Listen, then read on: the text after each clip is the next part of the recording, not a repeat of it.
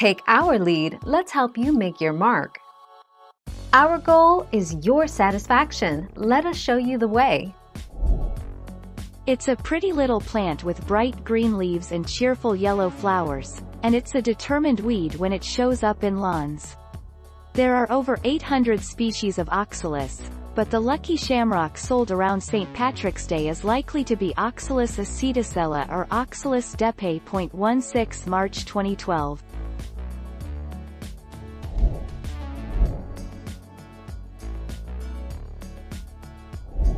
Make your mark, take our lead. The leaves of O. triangularis move in response to light levels, opening in high ambient light, in the day, and closing at low light levels, at night. During this movement, the leaflets fold at the level of the central vein.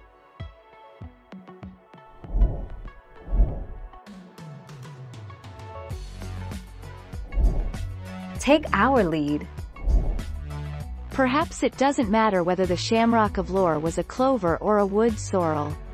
However, we do know that shamrocks have 3 leaves. In other words, shamrocks and 4-leaf clovers, pictured, are not the same. For 4-leaf clovers, their luck has a history.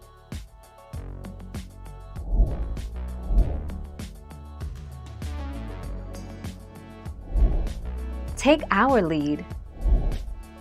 About 10 inches. Although this tender perennial is often grown indoors, it is suitable for outdoor growing in U.S. Department of Agriculture plant hardiness zones 6 through 10.